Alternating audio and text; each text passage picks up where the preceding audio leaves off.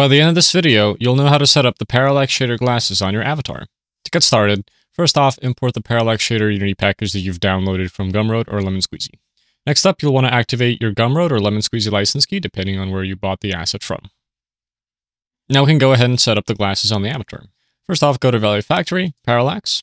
Take a look at the Parallax showcase scene here. You'll find all of the available materials and the glasses models over here.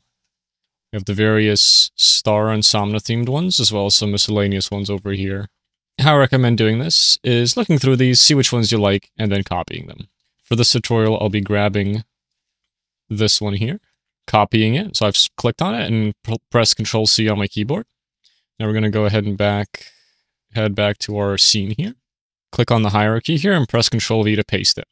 I'm going to go ahead and drag this into the Astro Wolf avatar here, and then zero out the position here so that it's at the base of the avatar. Next, I'm going to take the armature and expand it until I see the head bone.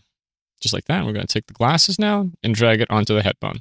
And now we can go ahead and position the glasses where we want them to be on the avatar. This includes scaling them up, scaling them down, however we feel like positioning them.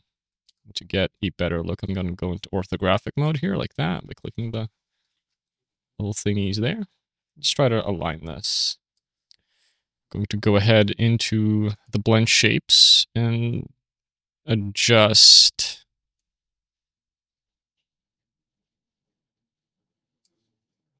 how this looks.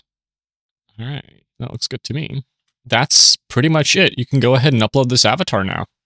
If you'd like to enable AudioLink on the included presets, you can go ahead and find the material here and just click the AudioLink checkbox here. Adjust any settings you want, or just use the built-in AudioLink, as all of the Somna presets have AudioLink set up on them. Though you will have to have AudioLink installed in your project, or else you're going to get a pink shader like this, because I don't have AudioLink in this project. If you want to use the orbits shader with these glasses, you can go ahead and use one of the orbits materials here. So for example, I'm using the crescents material, so I'm going to go ahead and grab the crescents here and drag it onto the lenses, or onto the frame rather. As you can see, the frame has been set up to work with the orbit shader. Of course, you do have to have the orbit shader installed in your project to use this, otherwise you're going to get a pink shader. That's about it. Have fun!